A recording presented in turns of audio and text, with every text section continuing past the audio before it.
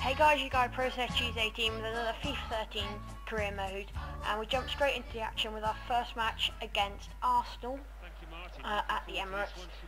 And this match was really strange actually. Breakaway almost instantly with Gary Hooper, and you think he's going to shoot, but he tries to lay it off to Nzobia, who mucks up, but Szczesny flips him over and we get the penalty. Barry Bannon steps up to take it. Szczesny is crouching in goal.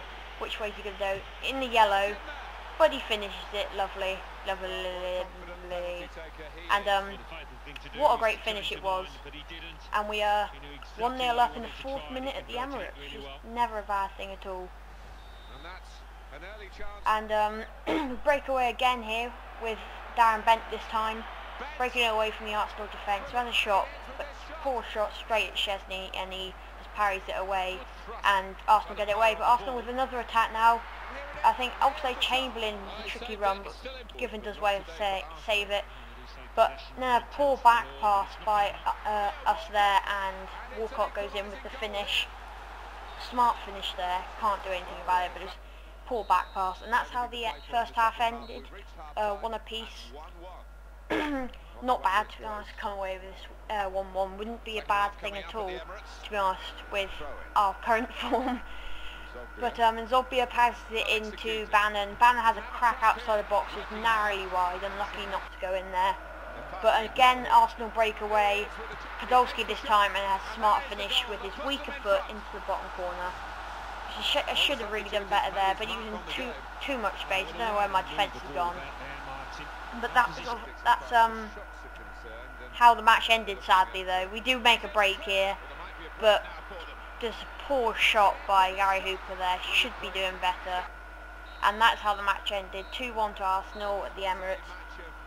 Really sloppy match there. But anyway, that is in the past. We go on to the next match against Manchester City at home. Who, remember, if you watched the earlier episodes, we did beat 1-0 with a really lucky goal. So we can see if we can repeat that lovely win here. But anyway, we make a break almost straight away. Hart chips it over a bit and just puts Bent off his stride to put it into the back of the net. Great keeping there. But Ongbonglahor makes a break, hits it into the box, and Bent is there to finish it in to the net. What a lovely finish it was there. He dies on the floor. But again, we are 1-0 up against Manchester City. And there's a great finish there with Ongbonglahor getting the assist in the box. Very nice finish, and I was ecstatic at this point against Manchester City.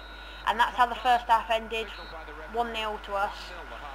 Very good at Villa Park. Let's try and make this into a fortress in the late part of the season.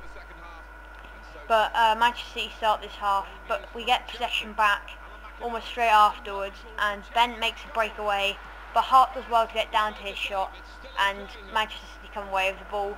But again, we make another break with Ongbonglahor outpacing Manchester City's defence, and he has a shot with his weaker foot, and Hart again has another cracking save. Ongbonglahor lucky not to score there. Bannon takes the corner, and Manchester City get it away to relieve our attack. But this time Manchester City on their attack, their first attack of the match, and Yaya Toure hits the post. Oh no, with Balotelli, I'm sorry, hits the post. Very lucky to get away with that. But 90th minute now, and last kick of the game, Balotelli skies the free kick, and we have won against Manchester City again. We have done the double over Manchester City, and as you can see there, dropped down to second now. We are still sitting pretty in 9th with 39 points on the board. 110, drawn 9 I believe, and lost 8. And you see Reading is at the bottom, Norwich and Southampton.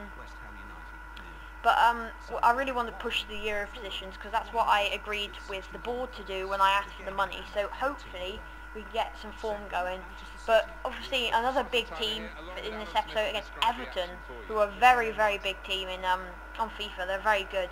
But Isaac Quenta picks up on a loose ball from a defender, and Howard does well to get down to his shot. A lovely finesse shot, but it is parried by Howard, and we get the corner from here. But a pretty awful corner, to be honest. Right back to the back post, and Everton get it away. This is Everton with the corner, and we defend it a tiny bit, but then Fellaini's there to just head it above. He's always going to win those headers. We should have done better to clear it from the first ball here. But Fellaini picked up the loose ball, the second ball, and no one was going to out-jump him for that header. And we are down 1-0 in the 28th minute. But this time Dyer, our youth signing, passed into Benteke, and he has a ferocious shot outside the box. Ferocious. And it was just unlucky not to go in, to be honest, because he's just such a good player. But the Dyer has a cross in, and he just slips, and Everton get it away. I think. Yeah, they do. And then Dyer again connecting with Benteke, and Hooper goes round and a weak shot on his left foot, and it goes quite wide. And that's how the first half ended, 1-0 to Everton. Really not good at all, but we jumped straight to the 90th minute. Nothing really happened in the second half.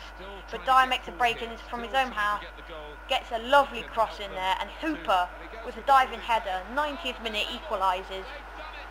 What a time to score for your club. He's starting to pop up some really useful goals for me now, after starting a bit gingerly in the beginning of the season, but now he's just scoring for fun. What a great header that was. And that is how the match ended. Nzonzi with a chance to go 2-1 up, but he misses, and that's how the match ended, 1 apiece. A great match there. But anyway, that is the end of the episode, guys. I wish you a very Merry Christmas. I won't be uploading for another week or so due to Christmas. I'm going away to Ireland. But thanks for all the support, guys. We've gone up with quite a lot of subscribers recently. But there won't be any, obviously, Monday matches or Friday picks because of the holiday period. But I wish you a very Merry Christmas, and so does Edward. And until next time, guys, please like, favourite and subscribe, and peace.